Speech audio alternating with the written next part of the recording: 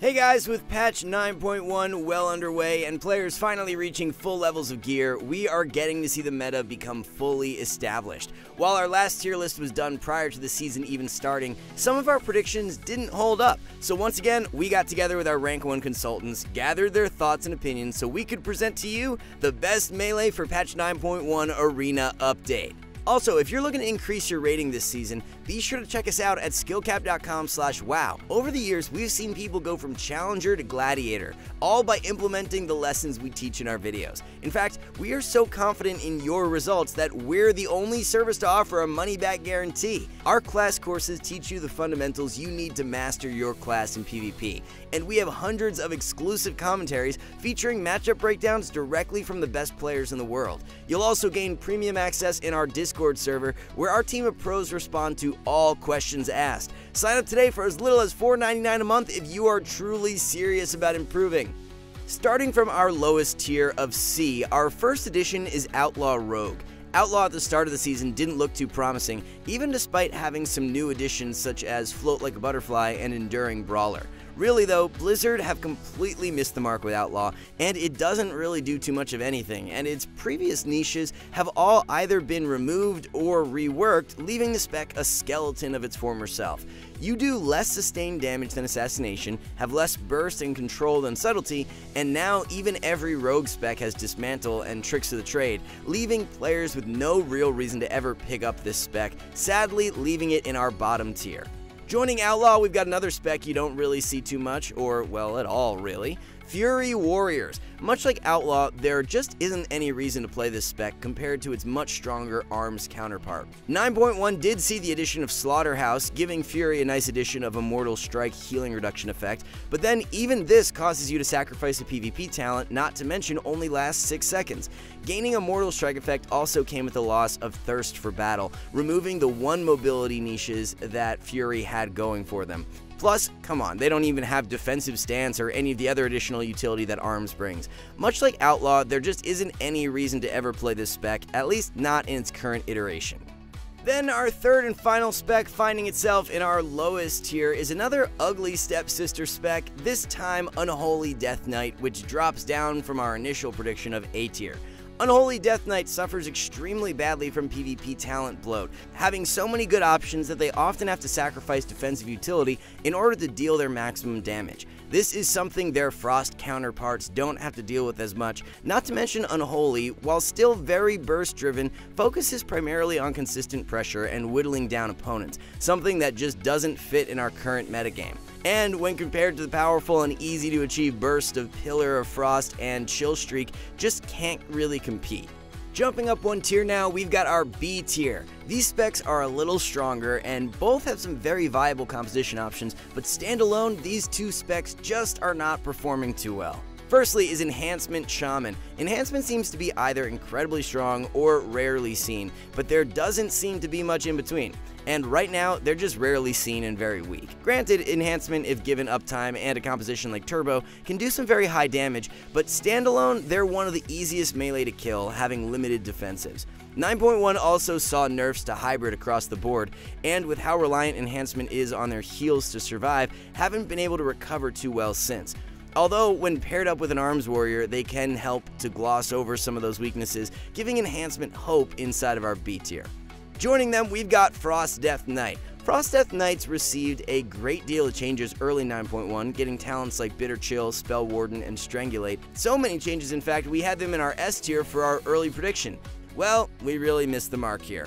Frost Death Knights are struggling and underperforming in both 3v3 and 2v2, especially in the latter. For 3v3 though, Frost Death Knights can still act as a very strong, almost support-esque class for a lot of the stronger melee in compositions like Windwalker, Death Knight, or TSG. As Warrior especially helps to combat some of Frost Death Knight's inherent weaknesses when up against high damage melee classes. Standalone though, exactly like Enhancement Shaman, they're lacking and earn their spot in our B tier. Stepping up now to our A tier, we've got some specs which are all performing decently well, but just all lack that certain something to push them up higher on the list. First of all is Survival Hunter. Survival has actually been having some decent success in both 2v2 and 3v3. 2v2 though is where it shines, as a good answer to a lot of popular melee classes. Tools like Mending Bandage and Steel Trap really help at slowing down the game and keeping yourself and your team alive. What stops Survival reaching higher on this list, though, is a lack of range damage when compared to its Beast Mastery counterpart, meaning most of the time you can struggle to get your full damage off, as you can't really go toe-to-toe with a lot of the more meta melee. However, if we do see some nerfs to Beast Mastery later in the season, we may see Survival harpoon higher in this tier list. Joining Survival inside of our A tier, we've got Havoc Demon Hunters. Havoc Demon Hunter overall is very strong offensively, having some of the highest damage output in the game. Both burst and sustain, coupled now with a newly added Mortal Strike effect tied to Blade Dance, making the talent far more functional than the old rendition with Fell Rush. What holds them back from reaching higher on this tier list is their defensive capabilities, being one of the few melee unable to use any defensive while stunned. This, combined with their lack of passive damage mitigation against melee, means they can often struggle into most other cleaves. Not to mention, when compared to the melee ranked higher on this list, Demon Hunter lacks in other departments such as team utility or even crowd control. But if we do shift into a more caster-fueled meta, we'll definitely see Demon Hunters fly up the tier list. Then last but not least, joining our A tier, we've got Assassination Rogue.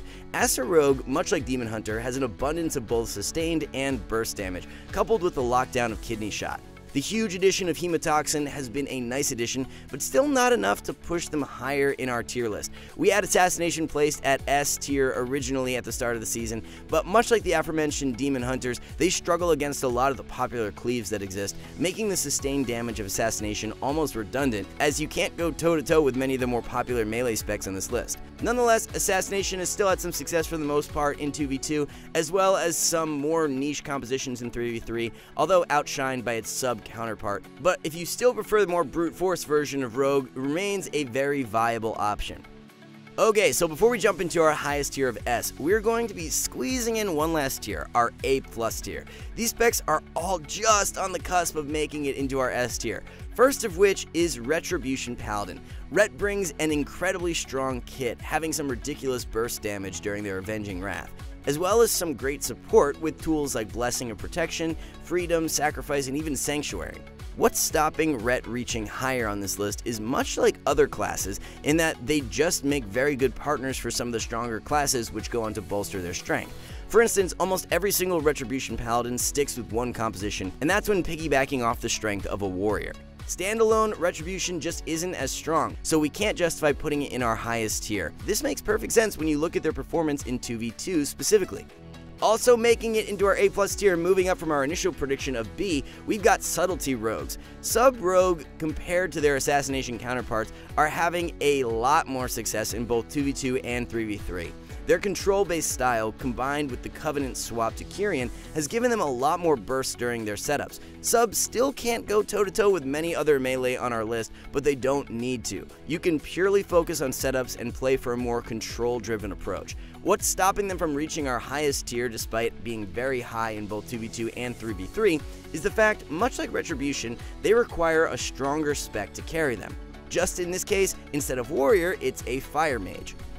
And there's going to be one final addition before we jump up into our highest tier, Feral Druids. Now, you may notice a common theme here with our A+ tier. It's including all specs which you may see very commonly and are all undeniably strong. But every one of these specs is the partner in crime to another spec that's just a lot stronger, and Ferals are the Robin of their Batman of Beast Mastery Hunters. Standalone, Feral is still very strong, having decent success in 3v3 and 2v2 with their high consistent pressure and survivability, only just not making it into our highest tier of S. Okay then, we finally made it to our highest tier. These last two melee are the gold standard, having almost next to no weaknesses or just flat out broken damage. And the latter is exactly what our first spec brings. I'm of course talking about Windwalker Monk. Windwalker right now is just a completely broken spec. The damage of either spinning crane kick or even just Serenity is enough to kill any player almost instantly. And with both having such low cooldowns attached, this can present such a huge win condition in any single arena game. Not only do Windwalkers have a ton of high damage and burst, but they also have great mobility and even decent team utility on top. What was once a Windwalker's biggest weakness was their inherent squishiness, but now with most monks swapping over to Necrolord, the addition of Fleshcraft has added a bunch of survivability into their kit, helping to mask over their defensive weaknesses. And now we're just left with the meta-defining high burst melee with a ton of survivability and mobility, which can fit into a ton of different compositions and performs exceptional in both 2v2 and 3v3 alike. Last but not least, the next spec making it into our S tier is Arms Warrior. Now, come on, you knew this was coming. Arms Warrior just honestly has it all. They're the gold standard of any melee spec right now. Warrior is so good right now, they make other specs playable. Specs like Ret, Death Knights, or even Enhancement Shamans all include a warrior in their best compositions. And that's because not only do warriors provide super high consistent and burst damage, a mortal strike effect, and even instant crowd control, but they also have great setup with either Conqueror's Banner or Spear of Bastion depending on Covenant. Naturally, they're almost impossible to kill thanks to defensive stance and ignore pain, but more importantly, help to make their team a lot more durable with meta-impacting abilities like Intervene, War Banner, Rallying Cry, and even abilities like Duel or Disarm. Currently, if you asked for us to give you a weakness that warriors suffer with, we'd struggle, and this shows in not only their representation, but also success in both 2v2 and 3v3. Okay then, to recap, on screen now you'll see all of our melee specs and their tier rankings. Honestly, if you're looking to push this season and reach your rating goals, anything from A tier onwards is going to give you a good shot. But as always, every melee on this list is playable to some extent. It all just depends on your goals. Make sure to let us know in the comments below if you enjoyed this video and if you agree with our placing.